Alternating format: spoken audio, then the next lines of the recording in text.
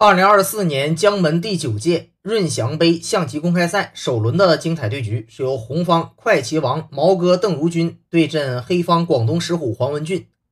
开局走了飞象对国攻炮，双方前面的开局下的比较稳正。这里黑方巡河平炮对车，黑方把车平过来，红方走马2进3，黑方挺卒。红方炮2退1，准备右炮左移，黑方跳马之后，红方就炮2平7。黑方这里跳外马封车，红方直接车点下路，准备甩车过来，同时压制对方的3路底象。黑方补一个，红方就跳外马，形成了双方各攻一役的形势。黑方选择打一手，然后再补象固防。红方打3卒，然后准备打边卒。黑方边卒先躲一步，红方横车，黑方踩兵。这里毛哥选择平车抓炮，再走巡河，相对稳健。黑方挺边卒，已经有了反先之势。那这里红方考虑走车8进1较好，继续给对方施压，将来伺机有打底象的可能。实战选择回马是一步软手，给了黑方直接发动反击的机会。边卒突袭，红方一拱，黑方一杀，双方大交换之后，红方的右翼几乎是一个空门，只有一个马防守，而且这个马回来之后3路马还无根，人家打马是一个先手，你要马7进6，人家平车顶马，这棋很难受，所以没办法，红方硬着头皮选择往上上。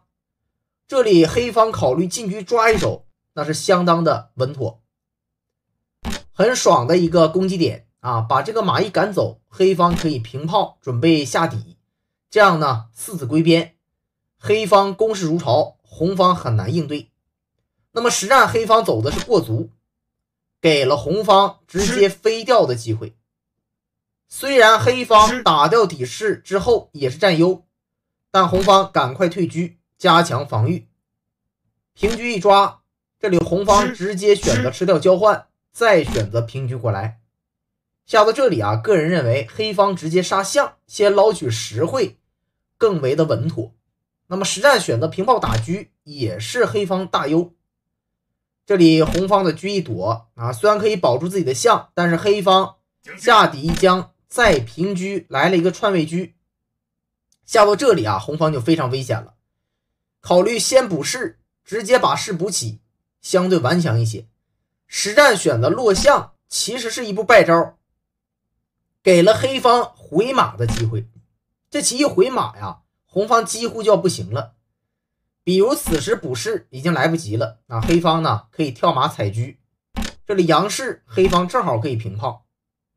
那么下到这里啊，红方就已经顶不住了。比如走一个进车别马，黑方可以回马将啊，你只能落士，再回马将，这里只能再支士，然后借将调整马位，这棋不能再落士了，再落士上马一将就抽车了，所以呢只能垫车。那垫车人家马8一进9，这棋就绝杀了。下个棋马9进7，马9进8啊，双向无敌绝杀，非常精妙的就入局了。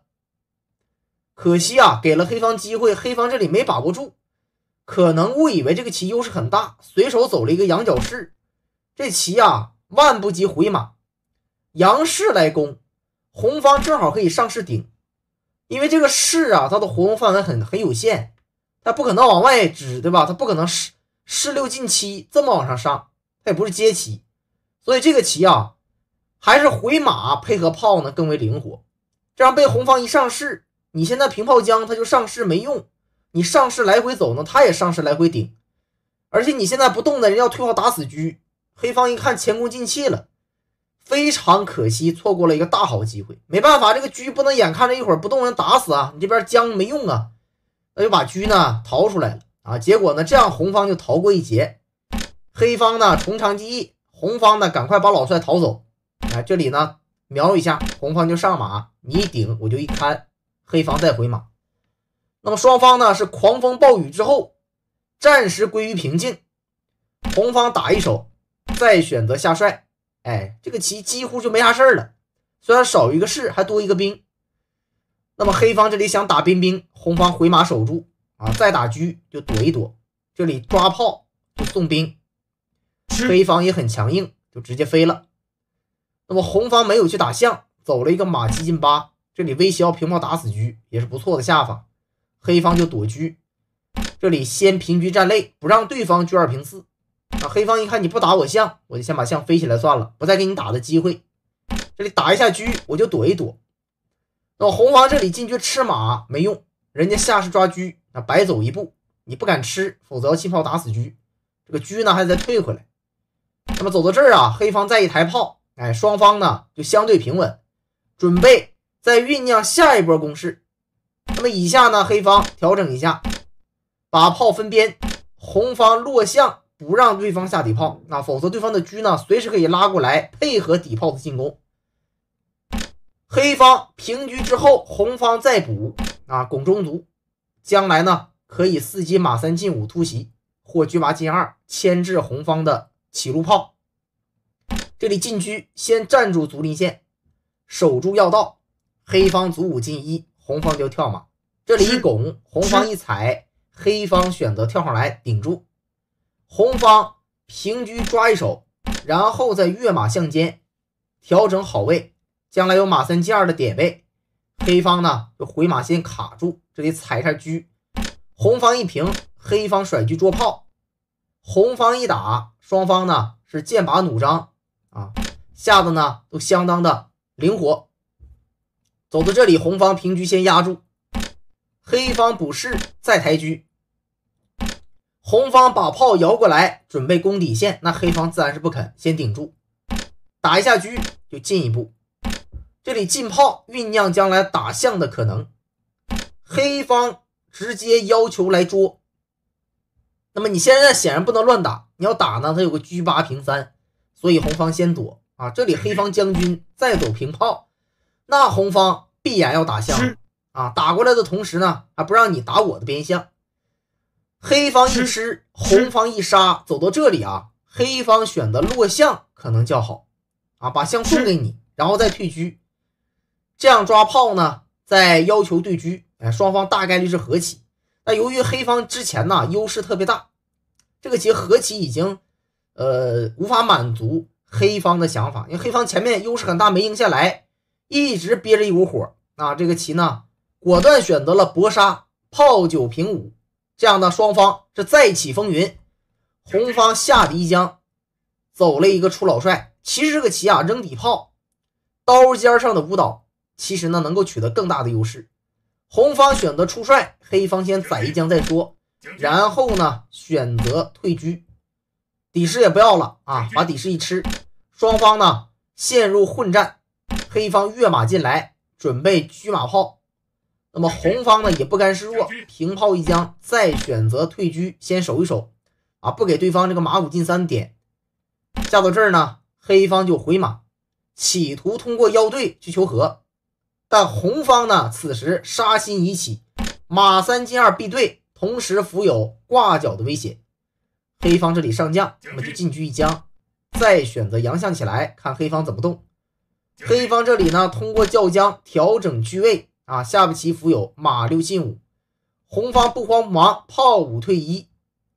这个局势黑方选择马6退4，可能更好一些实战呢也杀红了眼了，想不了那么多，我凭啥往后退呀？我往前冲锋，多爽对不对？往后退太磨叽了，那这个棋呢就往前冲。红方这里呢可以考虑甩炮，侧翼进攻也行。那么这里红方选择车6退2是另外一个进攻思路，准备要平车杀棋。黑方跳一将，红方就进帅。走到这里，黑方考虑马3进2，可能更好。红方的老帅无法助攻呢，这边乱将也是没棋的。实战呢，黑方走了一步下将这个棋下将的弊端是什么？就是红方有一个进车吃炮，让黑方很难受。黑方一躲，红方一跳马，下步棋就要马3回5了，这棋就难下。马3退5将受不了那么其实黑方退车抓炮相对顽强一些。实战选择出老将，这棋坏了。走到这儿呢，双方终于要见分晓了。红方抓住了机会，平车吃炮。你这边车马没棋，这边呢马和老将是一个田字格将不着，所以呢车马冷不着。这里抓炮呢，炮就要死了。这里一回马呢，进车要杀棋。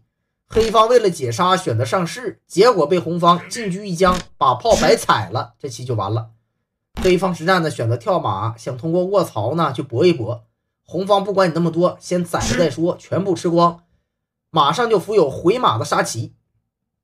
那么黑方将一下，再选择将，然后退车，看住红方回马杀棋的点位，同时想平车伏有偷杀。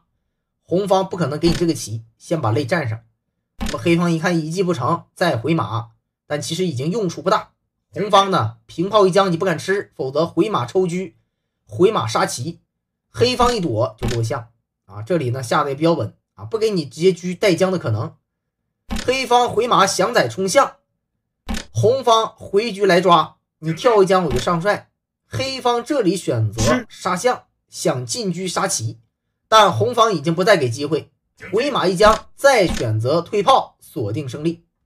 下步棋要平车杀棋，那么黑方如果上将，红方就平车一将，然后炮四平五，绝杀无解。